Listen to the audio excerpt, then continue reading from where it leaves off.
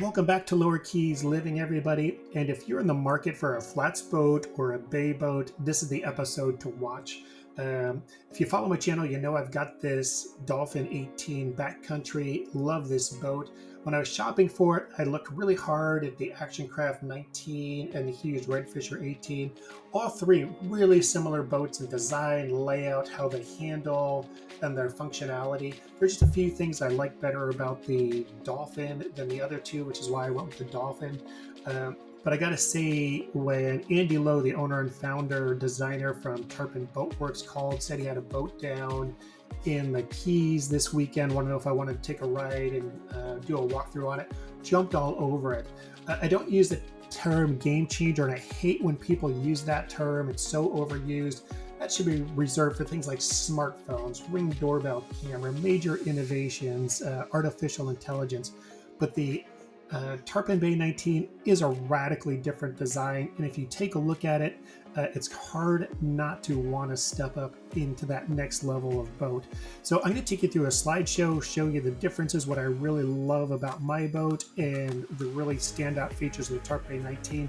Then I'm going to take you out on the water and do a walkthrough of the Tarpon Bay 19. But definitely, if you're in the market for a bay boat or a flats boat, don't buy anything until you check out the Tarpon Bay 19. So stay tuned, follow along, got lots of good information here for you. All right, let's take a look at these two boats side by side. First here on the left, the Tarpon Bay 19. Got a chance to really go through this boat with Tarpon Bay Boat Works owner Andy Lowe. Really appreciate him taking the time and sharing his boat with me. And then on the right, this is my Dolphin Back County 18. If you've watched my videos, you know how much I use this boat and love this boat. What I point out here on this one, some of the negatives that I've really discovered about the Dolphin, don't take it as me not liking my boat. I still love my boat as much as I ever did, but just really noticing the advancements between the Dolphin, what Action Craft offers, Hewes offers, and some of the more traditional flat boats that you see here. The Tarpon Bay really is a massive step up in the quality, in the design, and the engineering on it. So I'm going to go through these really quick, but give you some stills and give you a chance to see things, and then I will take you out on the water on the Tarpon Bay 19 so you can see the boat in action somewhat. So first, let's start here. This is my Dolphin 19 tied up at the dock at my house. You can see a little note I've got on the other side. The stern deck on this is tiny. You can't really fish from the stern deck at all. The console on this and your traditional flats boats are pretty far back, which really limits the size and space you have on that stern deck. But what I really love about the Dolphin is, and when we're looking at it, we were looking for one, a shallow draft boat to take out in the backcountry to fish and to visit sandbars, and two, we wanted something that was big enough and safe enough for us to have the whole family, some friends, plus our 4 dogs. And this cockpit really offers that, especially when we throw the bean bags up into the front of the cockpit. Way more space than what it might look like in this photograph, because we can fit everybody in here, plus with the bucket seats. The other thing I really like, the V-hull cuts through chop really well. Been out on some pretty significant chop storms, blow up down here, so you've got a nice safe ride. And the big flare on the bow really pushes the splash away from you, so it is a very dry ride for such a small boat. A couple of things I don't like, and I'll give you these more in detail, is access to the electronics and the console is really poor. And then access to the bilge systems, that's your bilge pump, your live well pumps, your hydraulics for the jack plate and trim tabs. Really poor, tiny little ports to access those, which makes it really frustrating to try and work on those systems. One thing I do love is the over-engine pulling tower. This boat and then the Tarpon Bay actually has a design where the towers sit back off the back of the boat and they're over the engine. So on my boat, it really helps it doesn't reduce the space on that stern deck as small as it is any further. So kind of a key design on this. And then again, love the bucket seats. This is something I installed. I've actually, since this photograph, upgraded these seats. These were on here for a few years and just rotted out in the sun, so I've replaced those with newer bucket seats. but I love them. They're super comfortable. We'll travel 30-40 miles to a couple of our favorite wrecks in the Gulf to fish or reaching our sandbars, so it's nice having these comfortable seats for those long trips. And again, the other thing is the live wells sit behind these seats, and whether it's the bench seats or these bucket seats, that stern area is so small, it's really hard to access those live wells to catch a live bait out of when you're fishing. Just not good access to it. It's always a struggle, especially I'm old, I'm stiff, not very bendy, so trying to get in and over those, not the easiest thing for me. So comparing that to look at the massive stern deck here on the Tarpon Bay 19. The 3 big hatches are all plumbed for live wells, or you can use them for cold beverage coolers. They are fully insulated, really nice. They great access, and it's so big you can walk back there. Then you can see the net and the rocket launcher there. Really easy to get your live bait out of these. Good thing is you notice the over-engine pulling platform. This is mounted on the stern deck, but it's angled back so it sits out over your engine, so you're not losing any of that stern deck space with this boat. And then also you can see that large hatch under the polling tower. That gives you access to all your bilge systems, and it is so big and roomy. I was really jealous of that feature, the ability to get in there and work, switch live well pumps out, access your bilge pumps, and access all your hydraulics. Really a phenomenal setup. And then loads of legroom between that bench seat and the console. The console actually angles away, and there's actually storage drawers underneath that seat that pull out for your tackle, so plenty of place to store your tackle right there on the boat. It's a feature you don't see on any, if at all, you hardly see any, if at all, on any of the other flats boats. So really cool feature is having that tackle storage right there. Again, here is the Dolphin out of the sandbar, and one of the things, my least favorite things about this is the stern sits way too low to the water. I've only got a few inches of clearance between the water and that gunnel, so if I have more than 4 or 5 inches of chop coming up from behind the boat, I've got to pull that power pole, spin the boat around, and anchor it from the bow to keep it from getting overrun with chop and waves coming over the back of the boat. And this is what the live wells are empty. There's 2 39-gallon live wells on this. You add almost 80 gallons of water. That's a lot more weight sitting on the back of the boat. So it's got to be almost perfectly flat in order to anchor up like this with the stern facing into the wind and the chop in order to use the power pole. So definitely do not like that.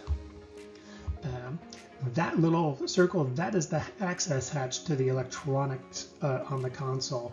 There's a small door that folds down on the front of the console to access the battery and a few of the electronic switches, but you really can't access the connections up on the console from that door. So really frustrating when you're having to work in such a tiny, tight space with not easy access to it. So definitely something I would change on this boat. And then the 39-gallon fuel storage is up here in the bow. I realize they have to do this to try and balance this boat out somewhat, but it takes up what could be otherwise really phenomenal storage space, which the Tarpon Bay has. And then if you look at how this boat and pretty much every other traditional flat boat sits on the water, they're all stern heavy, everything rolls to the back of the boat. So yeah, take a look at the photographs of the other boats. You know, look at Action Craft, look at Hewes, the Dolphin's boat, they all sit this way, which limits that clearance on that stern of the boat. So just wanted to point that out. It is one of the frustrating parts of this boat is how many times I've got to anchor as opposed to just dropping the power pole because of the wind and chop conditions. So jumping forward, let's jump right in here to the Tarpon Bay 19. Just a phenomenal boat. You can already see how level this sits. So the console is moved forward. This does two things. This shifts a lot of the weight forward in the boat, which helps level it out. And two, it really helps create that massive stern deck you saw in that previous picture. The 39-gallon fuel tank is under the floor, and it's totally encased, so completely corrosion resistant. It is sealed up, so you don't need to worry about corrosion on that fuel tank. So lower center of gravity, and it's out of the way, and that leaves that whole bow area for massive amounts of storage, larger anchor space, massive storage locker.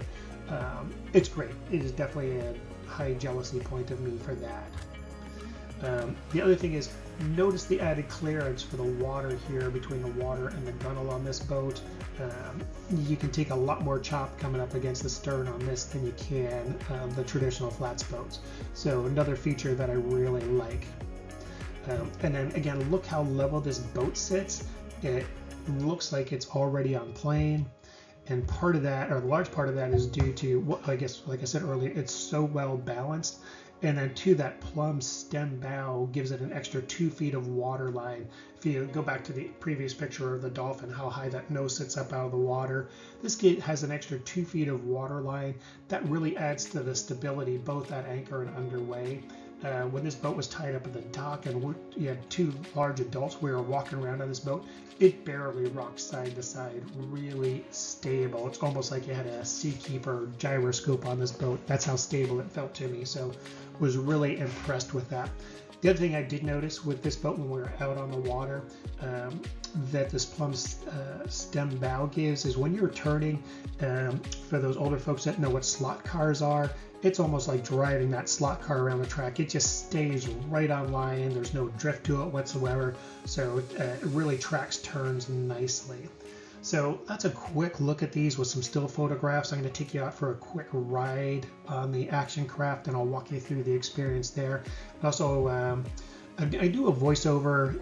Andy from Tarpon Boat Works did a walkthrough, but it was a little windy. It's too much wind noise, so I'm going to talk over that portion of the video as we go through the boat that we demoed.